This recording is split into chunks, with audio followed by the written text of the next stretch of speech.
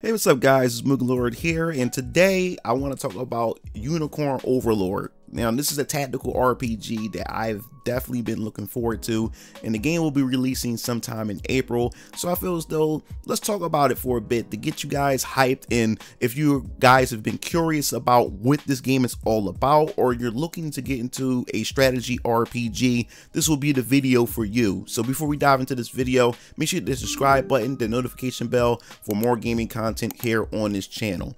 I want to say it time and time again, when it comes to RPGs, especially JRPGs, RPGs break off into so many different subgenres that you can definitely get lost into. And one of my favorite subgenres of the JRPG genre happens to be tactical RPGs. I think tactical RPGs is one of those genres that's pretty much overlooked, and many people don't really understand the full context or how it's played, or people look at it and say, hey, this may be too much for me because of everything that's involved with it. There's so many tactical RPGs that you can pretty much fall in love to, because a lot of them actually have a lot of character development, lore, gameplay mechanics that you can just sink your teeth into. But the tactical RPG that made me just fall in love with the genre was Final Fantasy Tactics. Right after I gotten off the hype of Final Fantasy VII, Final Fantasy Tactics has introduced me to this genre into a whole nother level. And ever since that ever happened, I fell in love, especially with the different class systems that the Final Fantasy series have always introduced. But now they put it in more of a chess-like strategy type of context. And here we are right now with Unicorn Overlord. Now, when it comes to Unicorn Overlord, this was something that I'm really anticipating, for the simple fact is it's also pay homage to another strategy RPG that you may not be familiar with, and that's the Ogre Battle series. Now, the Ogre Battle series wasn't a tactical RPG to say, it was more of an RTS, a real-time strategy, similar to the most recent Square real-time strategy game that was released not too long ago, and that was called DioField Chronicle. I've also done a review for that as well if you're interested in wanting to know how a real-time strategy works, but you can definitely check that out. But Ogre Battle was a real-time strategy game to where which is much different from a tactical system. See, real-time strategy, everything is moving in real time. That's why it's called real-time strategy, where the game doesn't pause itself and you have to make on-the-fly moves that make these decisions to navigate and move your units around on the field. And we haven't seen something like that from the Ogre Battle series in such a long time.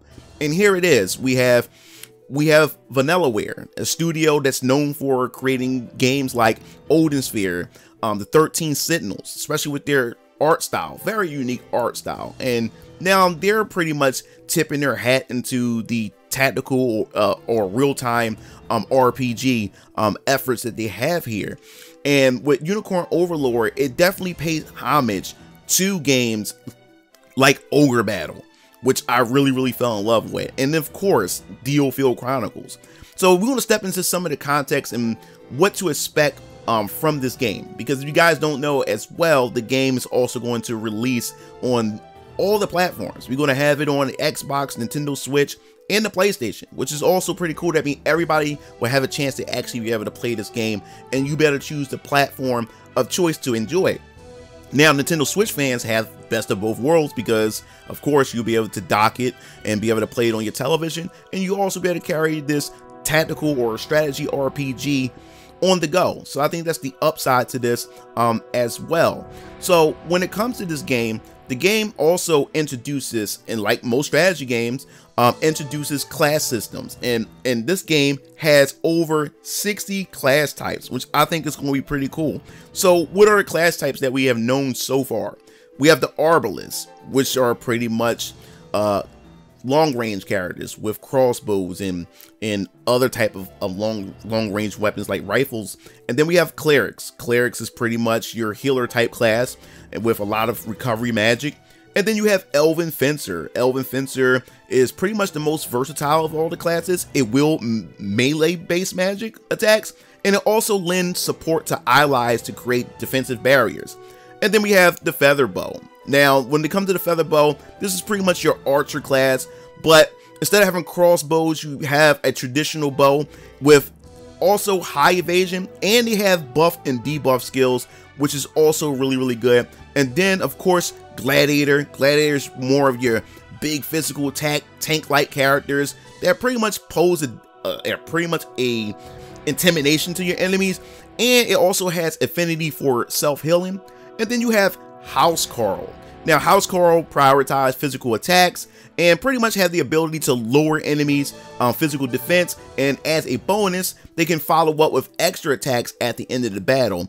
So I think that's pretty cool. And then you have Shaman. Shaman is pretty much there to pretty much make your enemy's life miserable, and you can pretty much reduce their powers and their abilities to act. And having enemies like that you have to deal with, especially in a strategy game, those are the type of enemies that you really will have to go after, because they will pretty much turn the tide of battle. So I think that's pretty cool. But this is some of the classes that they do highlight, but it's over 60, and I think that's really cool. Okay, so let's just break down the gameplay for a bit. We have 3 different difficulty levels for players, which is tactical, casual, and expert. And I think this is really essential and very important when it comes to this subgenre of RPGs, because real-time strategies and of course tactical RPGs can be extremely difficult, especially for newcomers to this type of genre. So to have these 3 different type of levels to get people to actually get into it, to understand how the gameplay mechanics work, and then they can go from casual to tactical, and then when they're ready to really put their skills and strategy to the test, then they can go to expert. I think that's really good. And then you have different sets of objectives. You have the main quest and your side quests. Now, taking side quests will allow you to take on jobs from various characters along your journey. It would also grant you access to a quest list that reveals the quests that you're encountered.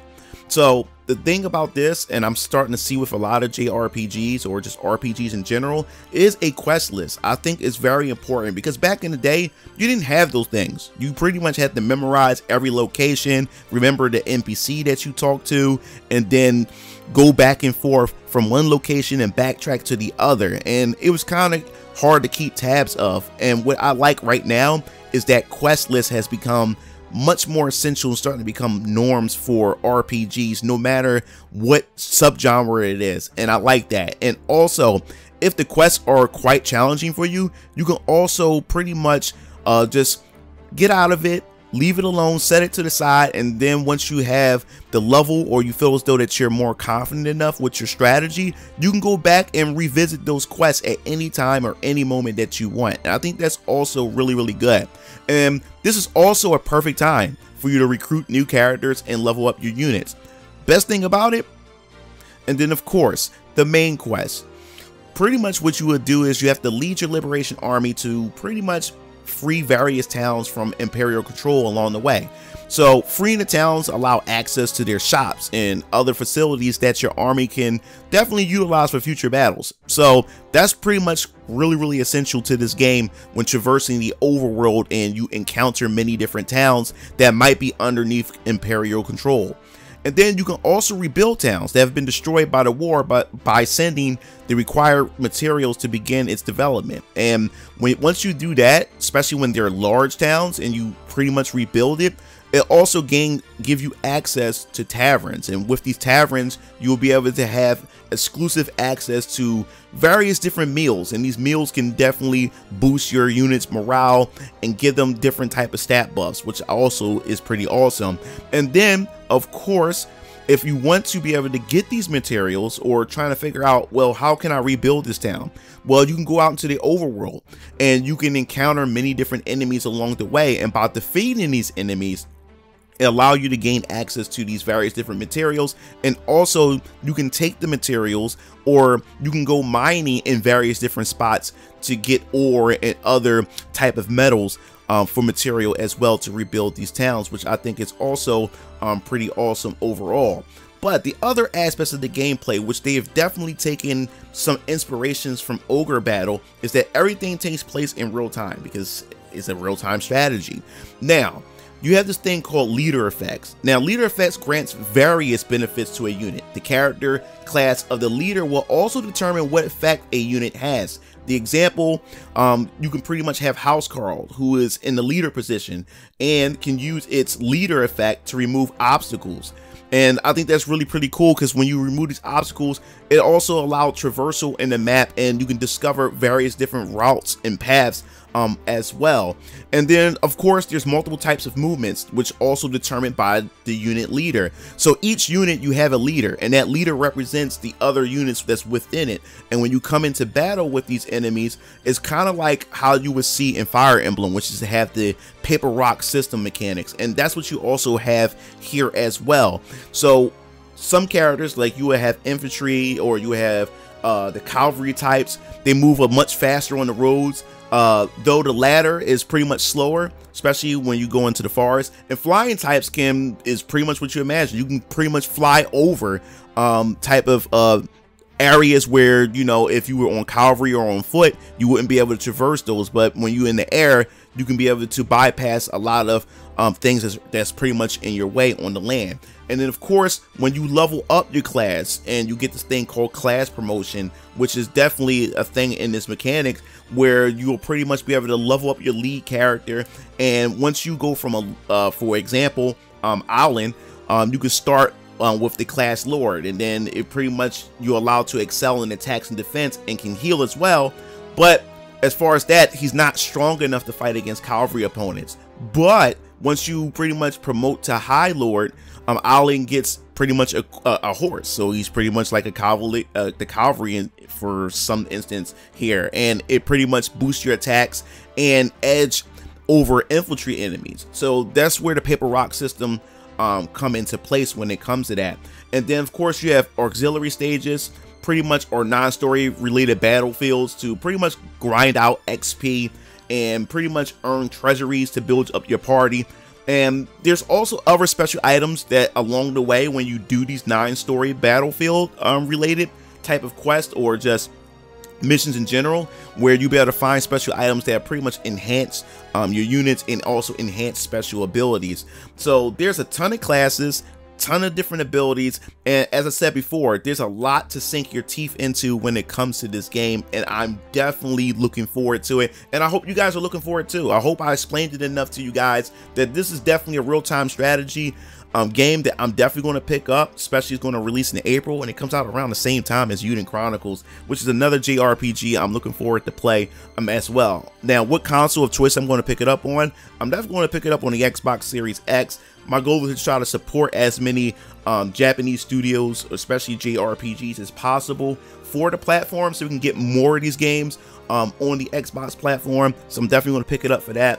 I'm definitely looking forward to it. Can't wait to play it. And if this is your first time getting into a strategy RPG, definitely look into it and pick a casual mode so you can get a chance to get the hang of it and to find out if real-time strategy is something for you. But if you wanted to get a taste of what a real-time strategy is, I suggest you go pick up DioField Chronicles. I did a review on it. I really enjoyed it. But to really get a taste of what a real-time strategy game possibly is, definitely look into it. So this pretty much wraps up this video. If you enjoyed this video, make sure you hit that like button, subscribe button for more gaming content here on this channel. This is MugenLord signing off. I'll see you game fiends later. Peace out.